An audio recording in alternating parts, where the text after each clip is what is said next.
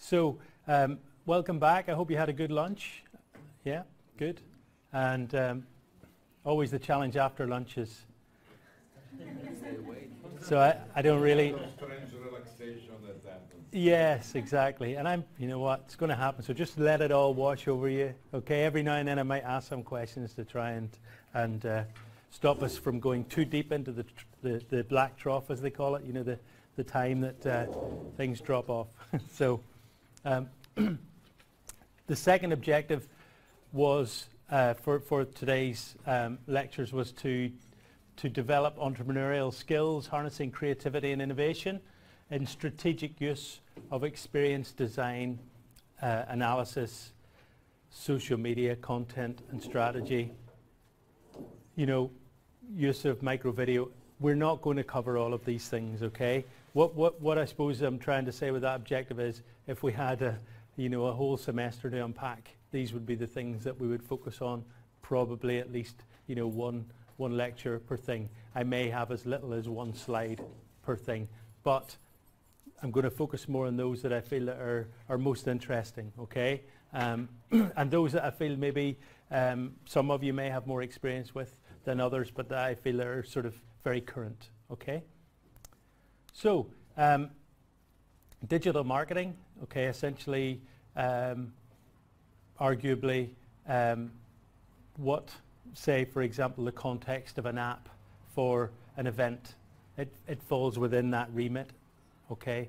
It may be a little more operational use of an app, but it could also be the way to buy the tickets, could also be the way to connect to different social media. So it's interesting to look at it in the context of the wider challenge of digital marketing. And this slide it sort of takes advantage of like a context like the London Underground, okay, and tweaks it to kind of give some insight into just the range of different challenges that come with an integrated marketing approach, okay? So we don't have time to unpack all of those, but we do have time to be aware of some of the more important ones and those which are going to impact on a visitor experience. So we'll look at some of those as we move through. So what is a multi-channel approach? Would anybody like to hazard a guess at what we're discussing there? So we're talking about marketing with the digital focus. Use various social media for the same purpose. So it could be social media. What else could be integrated into that from a marketing perspective? Newsletters. Okay, so email newsletters, even maybe a physical newsletter could arguably be part, well, it should be if you use them. E-commerce, good. Possibly other platforms. You know, you're seeing now, within TripAdvisor, you can book an Uber, for example. So you're going to see that sort of cross-pollination of platforms as well. But Chaffee, in the book Chaffee and Ellis Chadwick, okay, they present customer communications and product distribution are supported or driven by a combination of digital channels and traditional channels at different points in the buying cycle. So we looked earlier at a buying cycle and where AI and other technologies and modeling and so forth impact. And it is a mixture of digital and physical marketing material. So effectively for, say, any context, say, let's take a destination, okay? So a destination, usually, it's going to have a core website, okay? Why? Well, it's somewhere to house important information and then to track its impact, yeah? Without your own core website, it's a bigger challenge to manage that. You're probably giving away a lot of that. So although you can, very small businesses can operate without a website, and often do, certainly in the tourism field, obviously, generally having a core website's probably one of the more fundamental things in this period. Some of the other channels, obviously we've got a block there for social media, an ever-expanding block. I put in smartphone apps more for today's context. We have print media still impactful and used, and also blended. You're seeing some contexts where print and augmented are kind of blending. And email marketing is still a very powerful, it's probably the most powerful tool for marketers. As difficult as it is to get, that impact in someone's inbox, when you look at Google or Gmail, the filters are much better now.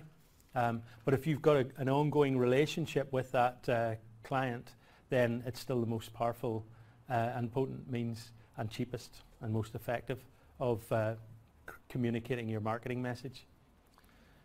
And television and radio is still there, yeah. Obviously changing. But what about, it comes in a bit like the Pac-Man there, voice. Voice search in its own right. How's it going to impact all of that? So you do all of this really hard work, right? You've got your website. You've got a social media profile across 6 accounts. You're creating all of this content for that. You've got a great app. You've got this, that, and the other, and then voice search comes along, and ComScore predict that by 2020, 50% of searches will be through voice. How is that changing, the landscape of marketing or search for product ideas? The main thing, it sort of silos searches. What happens is you've got these ecosystems of voice search. So Alexa is selfishly aligned to Amazon, and therefore it's going to have a narrowing effect on your search, right? It's going to prioritize things that it can get. And because it's voice, it's not like it can serve you several options, yeah? Now, there may be other ways that platform may evolve to give you, but it takes this amount of time to present that information to you through voice, the return. Whereas on a website, well, I can see 7 possibilities in my first look on a Google page, for example. So voice search is going to have a significant impact as we go forward if it is adopted at the rates that it's being adopted. And I'm going to show you some of those rates in a minute in some slides, because I think it's interesting to see how it is impacting. But traditional marketing, and arguably to some degree, going forward, digital marketing is not, as effective. Certainly traditional isn't, we know that. But digital media is becoming the most effective and efficient method, but it has its challenges because we have new platforms coming along which are siloing, our information searches. And there are huge mistakes being made along the way in terms of how people design their marketing message and how they put it out there, and it's costly. So some studies suggest up to 80% of online marketing fails to reach its intended audience. 80%, that's quite a sizable market. So what's clearly happening is a bit of a scattergun approach, yeah? If 80% of marketing, now is that because strategically SMEs are toying with the digital, maybe less strategic about it and just trying things, and therefore the data is relating about 80% of a miss rate? It's certainly something that's costly, and for businesses to survive going forward, it's going to be something that they'll have to acknowledge. So multi-channel hopefully would reduce, but again, it takes much more time and has to be well structured and planned and critically very well measured. Let's go back to why do you think, I don't know, maybe help me understand why, what percent of online market fails to reach the target audience?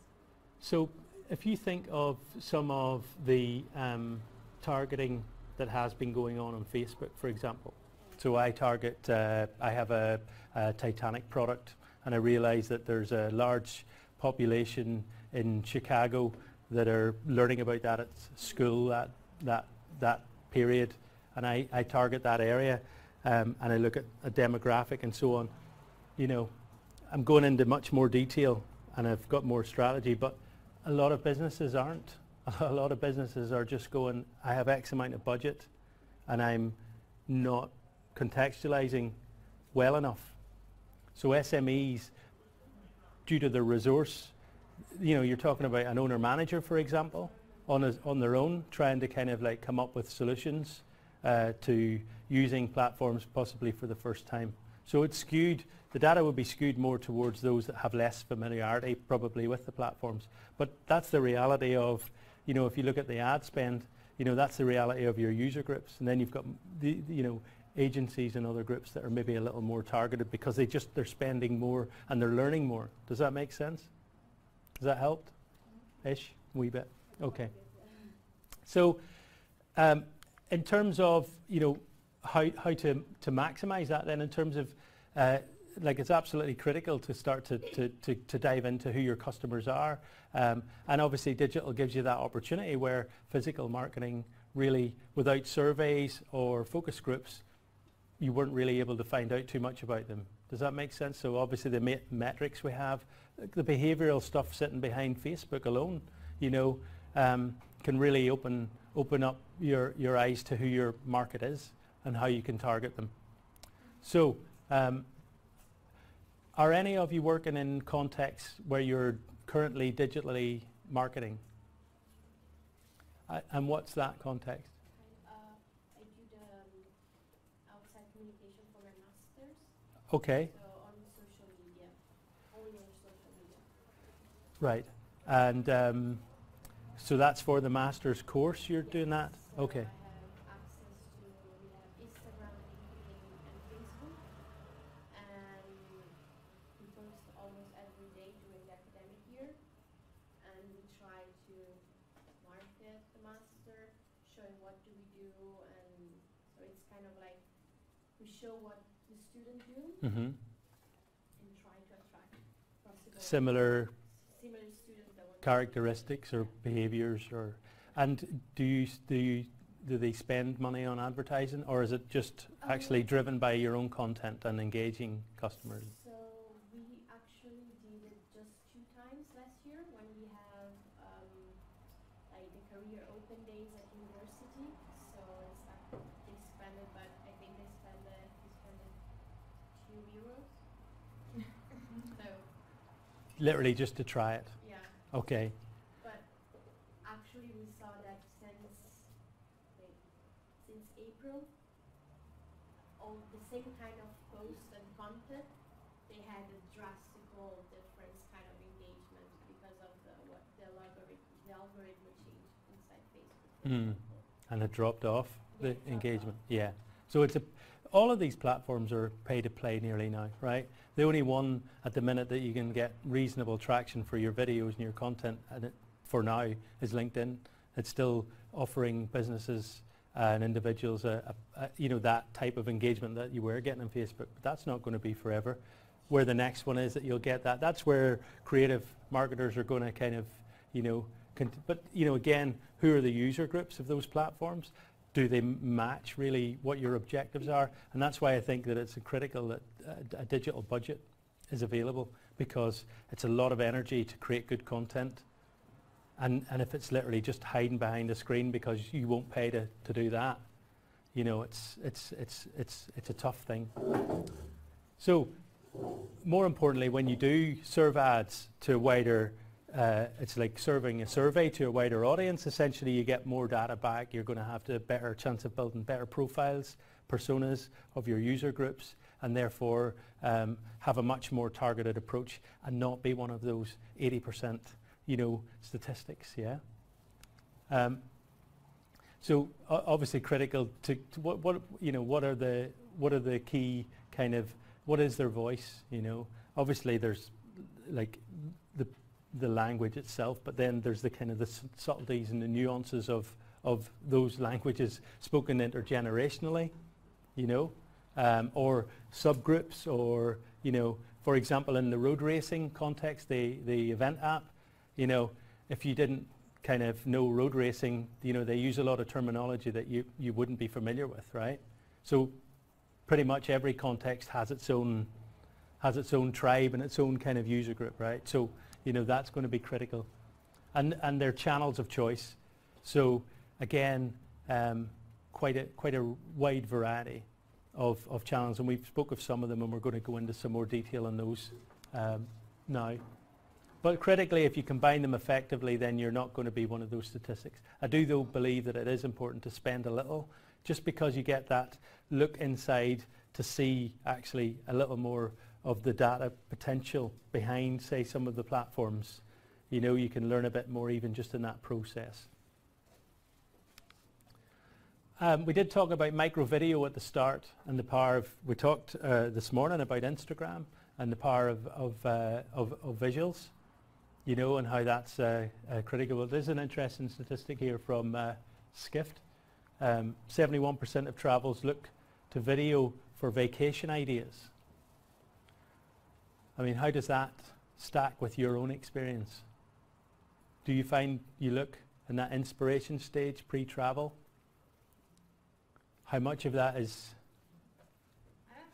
For me, it's less that when you know where to go, but before, when you have to make decisions. Yes. You have like 3 or 4 places, and then you go online, look a little bit around. A lot of the online travel guides or something, they post videos, and then every day, for example, on Facebook, you get like, today we present this and this country or this city. Go there, it's amazing, and they show you quickly, like in 30 seconds, the most important or Things to see. visiting worthy sites. So I think it's more for the decision-making process than to make decisions where to go when you have made your decision. So you feel, yeah, when you're at that point where you're going, look, it's either here or here, and I really want to kind of just dial in a bit further. Yeah. Okay. I would say, well, I know certainly in my own experience this summer, looking at a place in Portugal, I had got down to that sort of level of kind of, you know, this beach versus that area or whatever. Critically, it's how these are designed and how they're shared. You know, there's like video to make it, and to make it well is not cheap at one level, and yet there is a bit of a formula there that if you know how to kind of, you know, lock off your camera so it's not kind of wobbling about, and there's, you know, it can be done very effectively and authentically. We talked about this authenticity issue, you know, in tourism or challenge. You know, people who are there visiting can often give you that content as well. So yeah, I mean, we're not going to focus too much on video for the context that we're looking at, but it is something that is obviously quite powerful. So we're just going to do a little task, another one, this time just in pairs, okay? And I want you to identify 3 key channels that you think would be required to promote the Enter 19 conference, okay, to members of the IFIT community and around them, okay, people that could potentially be interested in that event, okay? So just take a moment or two and have, say, a couple of minutes, 5 minutes with a partner, and or 3s if you have to, or whatever way your numbers are set up. And think of the top 3 channels for the IFIT Enter 19 conference. We'll move on then. Those are great ideas. We saw that we had a mixture of variety there, really, didn't we? You know, which is unsurprising, really, given the nature of the customer, really. You know, so those were good examples and good contextualization, and hopefully helped to stop you going completely to sleep at this post-lunch period. So, Chaffee highlighted that it's ultimately about reaching the right customer using the right channel with the right message or offering at the right time. And what's interesting about that is the more and more digital we use, the bigger trace we're leaving, the more we're open to being interrupted with notifications. So that's also a context that during trip, you know, that the app opens up. Is this idea that, you know, whether it's on your location. So I fly into Cyprus inside this geo area, and the app triggers to welcome me to IFIT 2019. Okay? Are there other contexts where that it might be a certain time of the day? The app triggers to say, don't forget the evening, you know, event, and the, you know, whatever the entertainment is around that, or you know. So lots of opportunities for the geo and so time-based and location-based and the mixture of those. So that's quite interesting. And obviously websites are now starting to do that sort of two-way. If someone doesn't have the app, sometimes you know, you've given the website permission to do that sort of notification as well. So basically, in utilizing the multi-channel approach, what we're trying to create is shared value. Okay, so and sometimes less is more, really, isn't it?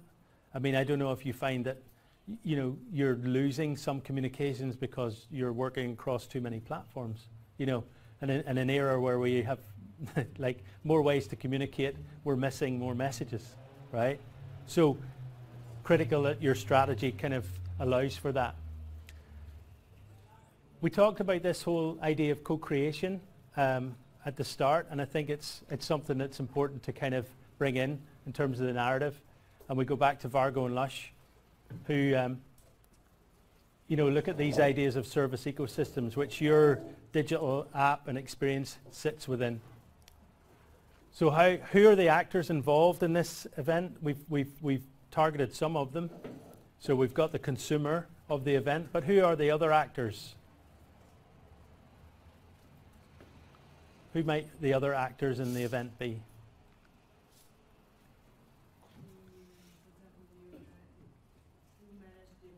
So the organising committee of the, I know what you mean, the sort of the nearly like a ground handling or conference management team. Yeah, good. Accommodation providers. Maybe excursions, yeah.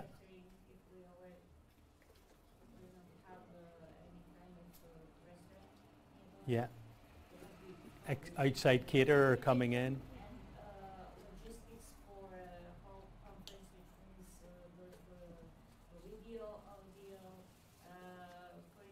maybe even the recording of the video, translation, which means special type of logistics. Absolutely. You know, so many primary and secondary stakeholders. Yeah, and supplier stakeholders or organizational stakeholders or you know, customer stakeholder groups and the variety in that. So that's what I want you to be thinking about around this event app. Who could plug into this ecosystem, right? Who can add value? So one example from TripAdvisor is how they worked with Uber, you know, and that works quite well in some contexts, and also Booking.com. I think they, you know, so any of those, think of the context around an event or a conference that you can kind of plug in, and other resources that can integrate. So what other resources might integrate? So you've got your own devices, which is the main integration from a consumer perspective.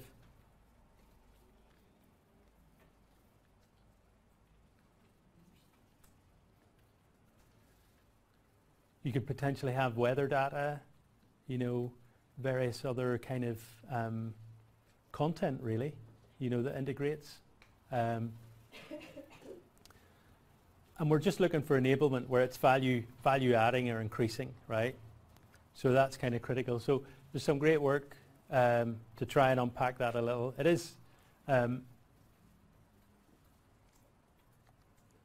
is the context of sitting within the service ecosystem. You know, all of these other parts, this kind of idea of the many to many co-creating together, you know, and it doesn't always work perfectly, but platforms kind of enable that, right?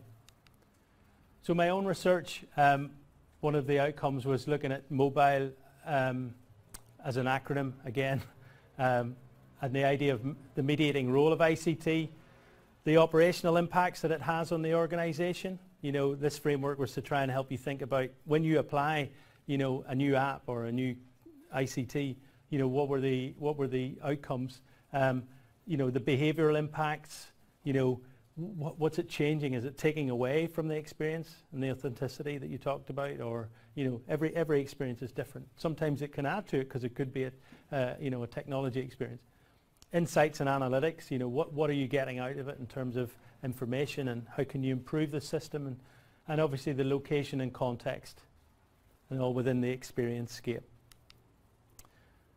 So just pushing on, as we said about the insights and analytics, you know, that's just a constant stream of data being created, yeah, particularly with the app ecosystems, and how we describe that. So Chaffee offers it as a massive volume of structured and unstructured data that's so large or complex it's difficult to process and analyze using traditional database techniques.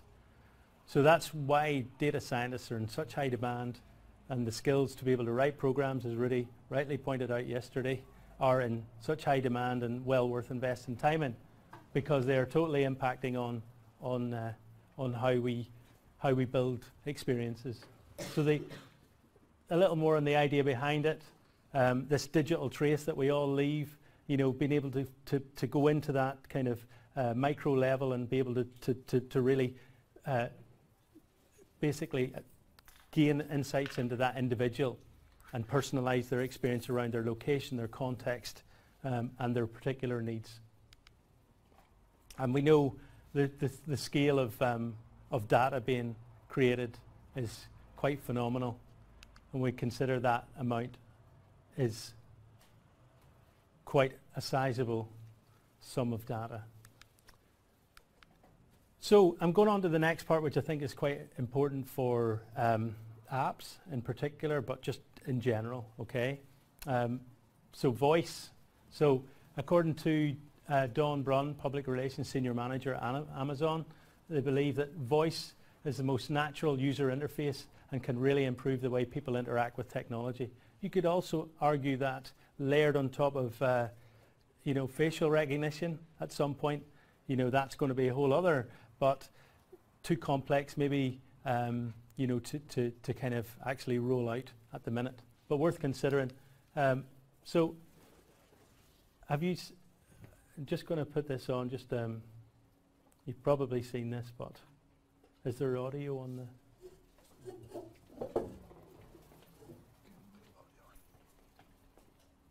Actually, I don't know if that'll play anyway, will it?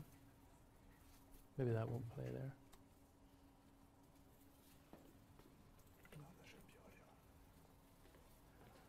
Though I don't know if that plays. Is there a way that you have to? Is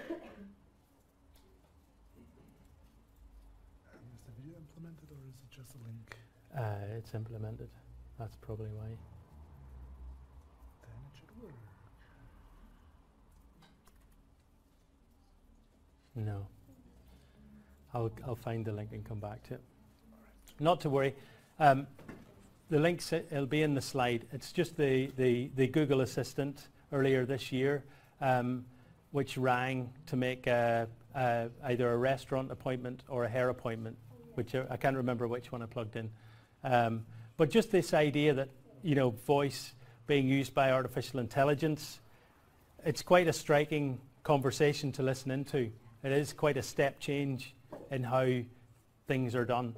And I think it's worthwhile, hopefully I can get it working for you at a later stage, but to have a view of that particular video in terms of the service interaction.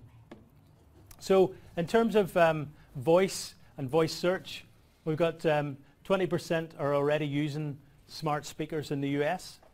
So that's quite a high number, but as I said, by 2020, Comscore predict that 50% of all searches will be done by voice. So we can see the the kind of the spread of user, but it is. Hands up who has a voice operated app or device. So some have, yeah. If we look at the key players over this little period, we can see that obviously Amazon, you know, are kind of running in a bit of a lead here with Alexa and in the use of directing people really to buy products quite quickly. But Google is really making inroads there, and it'll be interesting to see. Google tends to be a more open platform generally, and Amazon more likely to be a little more siloed. So it's good that that pressure's there to sort of develop and to see what comes. So Google is eating away at that monopoly and has already reached a market share of 25%. And a lot of that's, like the growth of this as a technology, a lot of it is down again because the price point has got to a point where, you know, the convenience of using it, it's kind of worth taking the risk, right? At $39, it's not going to make you think, oh, I won't purchase. But obviously there are some more expensive platforms. Critically, the APIs opening these platforms up, you know, how's that going to change experiences and particularly tourism and events? So what we see people are actually using them for. So general questions, about 60% of the activities. Weather, 57%.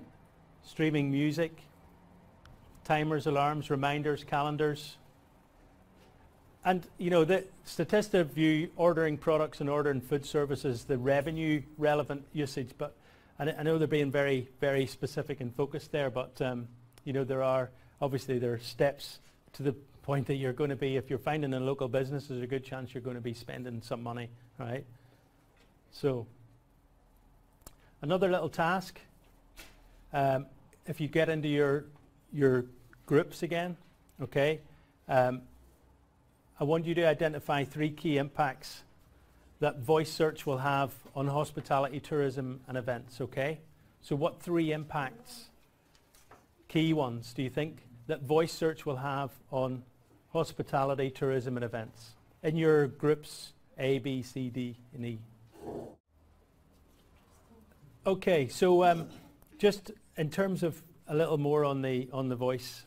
So Amazon's Alexa has more than 30,000 skills, many focusing on games and education. So these are the things that you can you know, unlock, if you like, through the voice. Okay. Is it surprising that 25% are games, trivia and accessories? Not really. When you look at an average TV and you flick through channels, you know, like most of it is trivia, you know, less significant stuff, you know, human beings by their nature a lot. It's just some fun, relaxing thing to do. Okay. Education and references is a good one.